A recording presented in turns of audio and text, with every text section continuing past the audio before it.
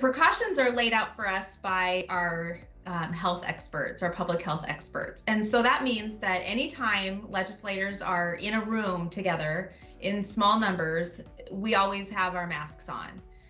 We're remotely participating in committee and votes. So while I'm here in my office, many representatives are participating from their home offices.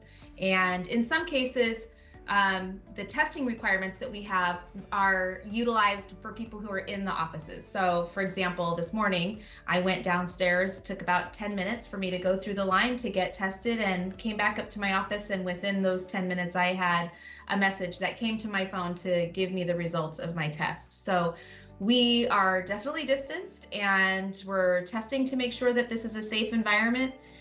In addition to that, when we go to the floor for votes, we have staff there that we cannot do this work without. So we really need to make sure that they are also safe. So people who are on the floor and near that staff are required to have their vaccinations up to date.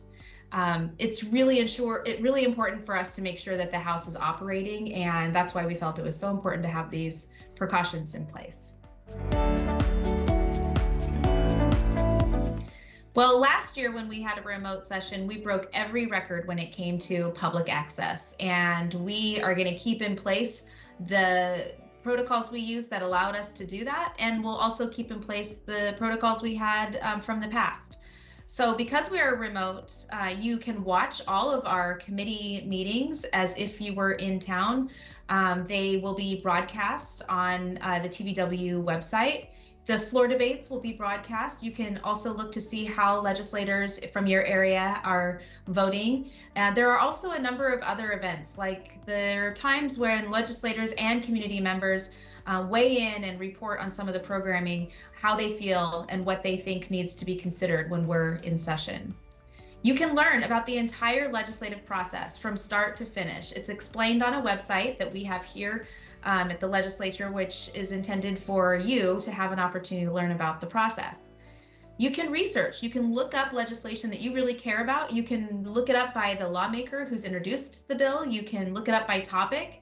And there's a website, again, that lists for you not only what the bill seeks to change in the law, but also who supports and who opposes. Finally, you can testify.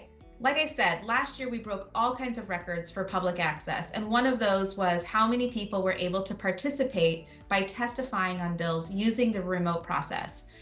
Here you can see that no matter where you are in Washington State, you can weigh in to remote testify on any of the bills that we're considering without having to be in Olympia. To contact me, you can call us at the office, 360-786-7872. Remember, we are remote, so email might be a little faster. You can find the email address on my website. You can also sign up for my e-newsletter at the website. So if you're not already on my mailing list, it might be helpful to follow the work there. And then finally, you can follow me on Facebook. As you can see, we are taking all of the necessary precautions to have a safe and successful session. I'm really looking forward to this session and looking forward to hearing from you.